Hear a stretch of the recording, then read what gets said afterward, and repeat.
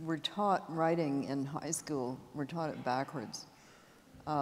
Because the teacher, of course, wants something to teach. They want a framework, they want the points, they want the structure. And so you get the idea that writers begin with that. Right.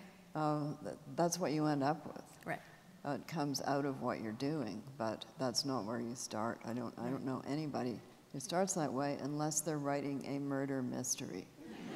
So Edgar Allan Poe was right. Mysteries are written backwards because you have to know who did it. Right. So you can sprinkle the red herrings and false clues around. You have to. You have to know who did it. But anything else, you're just you're working with mud, really. Right. Or another way of putting it is if anybody's a downhill skier, you don't think halfway down the hill, how am I doing the skiing thing? You know, right. am I actually doing this? You actually, yeah. If you do that, you will fall down. I agree.